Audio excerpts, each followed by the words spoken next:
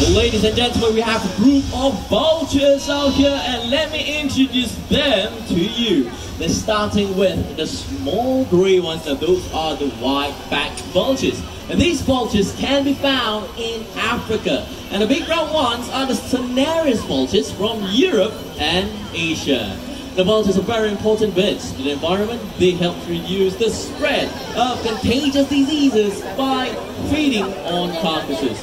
That is why they are also known as nature's clean-up crew. Now, unfortunately, some of them are rapidly declining in the wild. For example, did you know that the white-backed vultures are critically endangered? That's right. As for the Asian vulture species, the slender-billed, red-headed, and the white-rump vultures are facing extinction in the wild. By the way, we do have good news to share with all of you. Now, recently, in countries such as India and Cambodia have officially banned the distribution and use of veterinary medicine containing diclofenac, a substance which poses a fatal risk to vultures.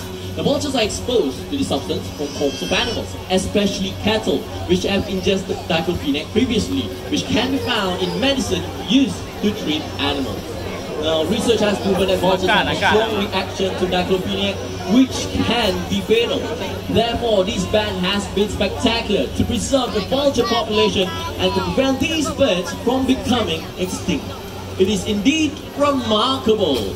And with that, everyone, after having seen all these birds of prey flown here today, I'm sure all of you would agree that they certainly deserve and merit the title, the Kings of the Skies.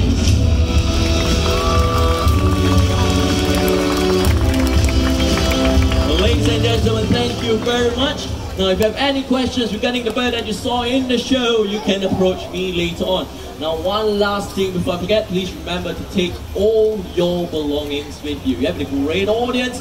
Thank you once again. I hope you have enjoyed your day here in the park, and goodbye.